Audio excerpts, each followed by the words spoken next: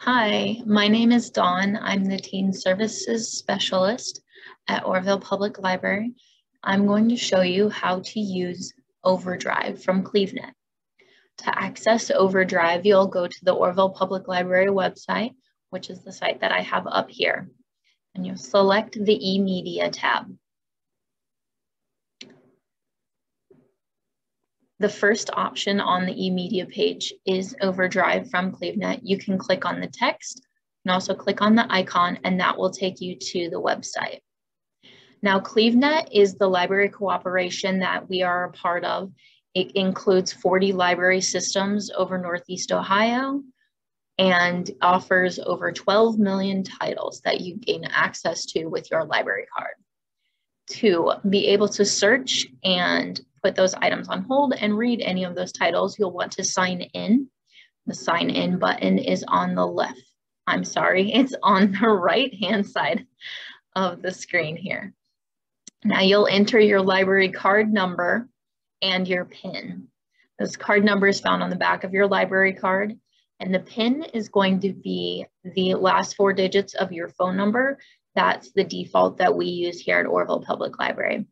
I would recommend just pausing this video for just a moment if this is your first time logging in, and giving yourself a chance to do that. So if you want to just go ahead and pause and enter your information, and then we will start our adventure.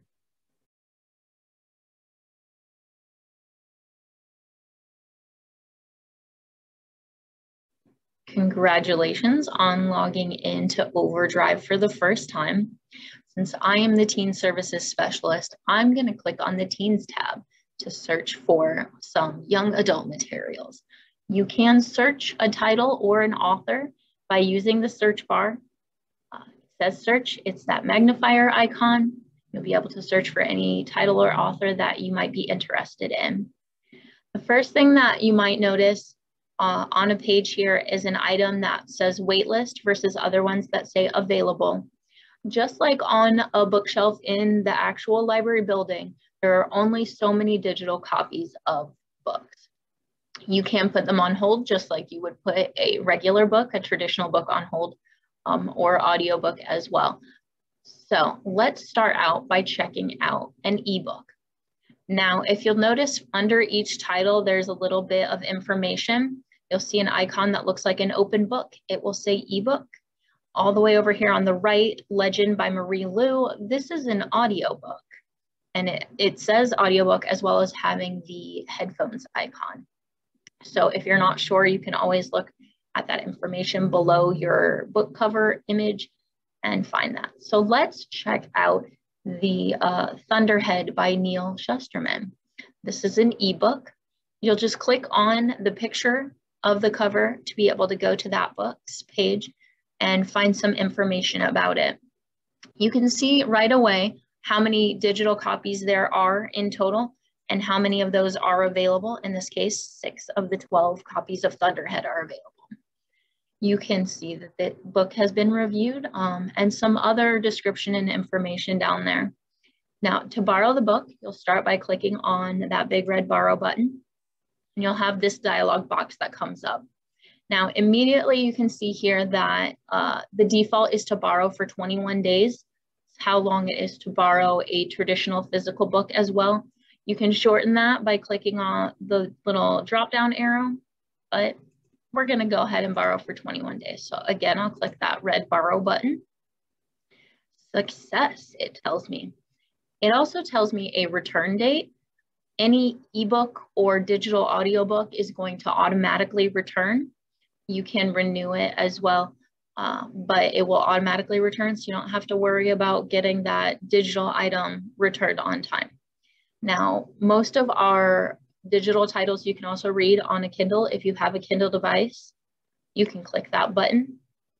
If you don't and you want to read it in the browser, we're going to click where it says having trouble. And there we have the option to read now in browser.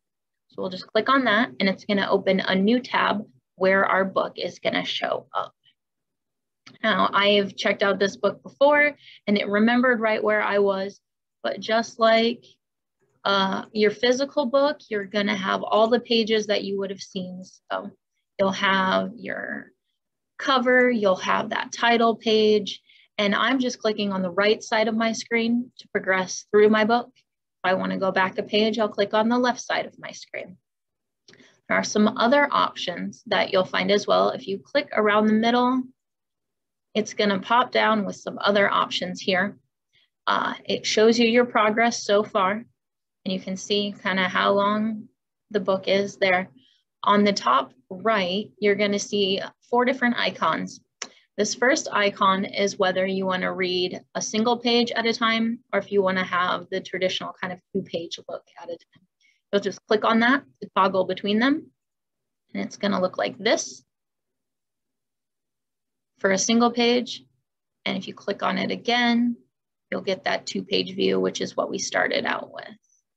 You can search the book for any specific line or word using that little magnifier icon. This next icon is the bookmark. This does not act like a bookmark in the way that you usually would think. It's not holding your place.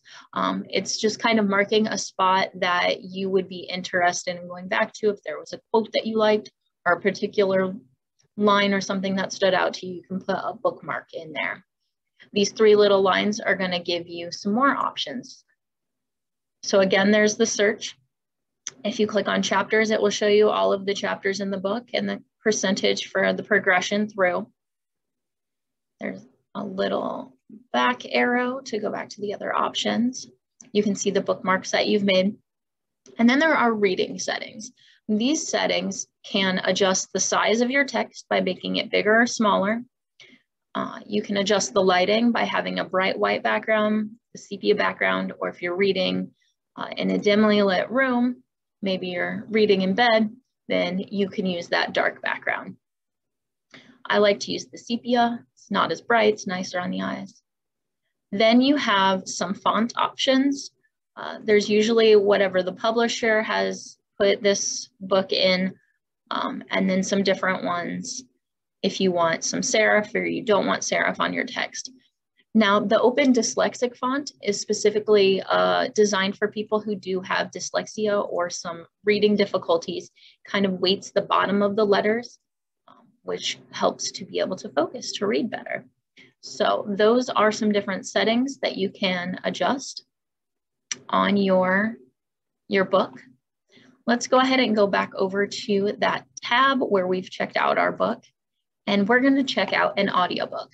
To do that, we'll just go ahead and go back to that teens section, or you can go back to the main collection if that's what you were on. We're going to find an audiobook that is available. I know as we were scrolling through that Legend by Marie Lu was available. So again, I'll just click on that book title to go to the page.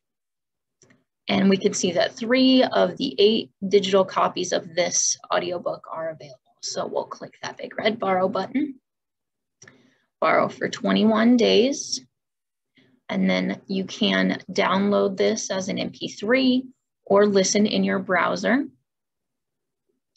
There are a few settings, just like for the ebook, that you can change when you're listening in the browser. So it shows how long the book is to listen to it on the regular 1x speed. You click this icon that looks like a little timer. You can have it read a little bit faster with each click.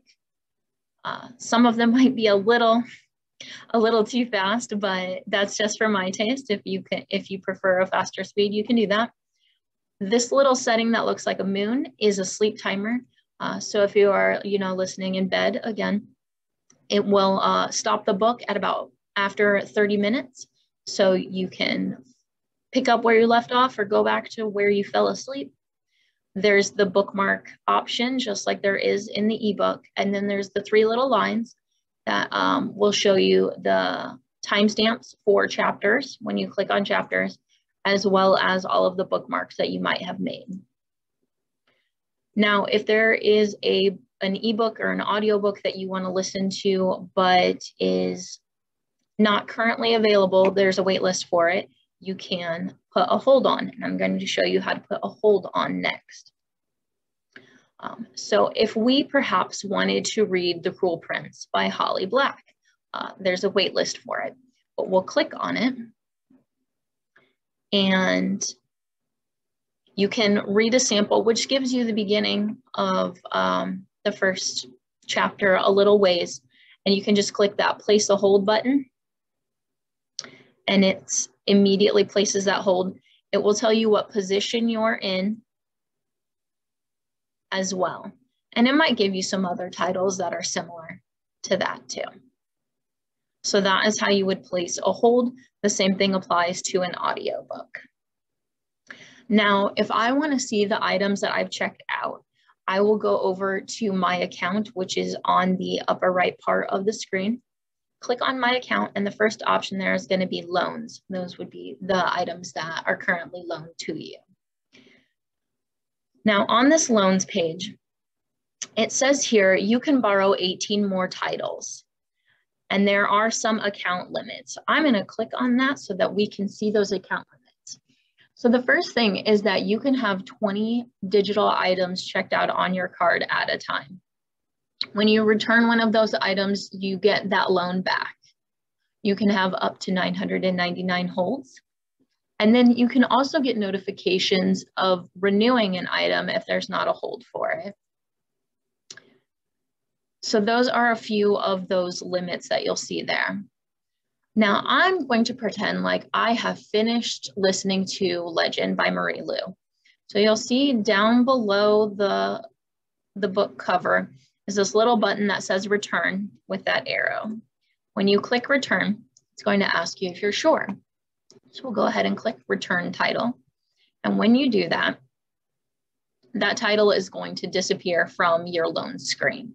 And you can now see it says that I can borrow 19 more titles this month. So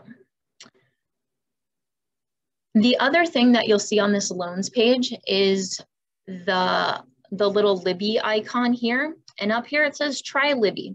Libby is the app for your smart device, whether that's your smartphone or a tablet, that you can borrow any of the ebooks or the digital audiobooks and have those on your phone.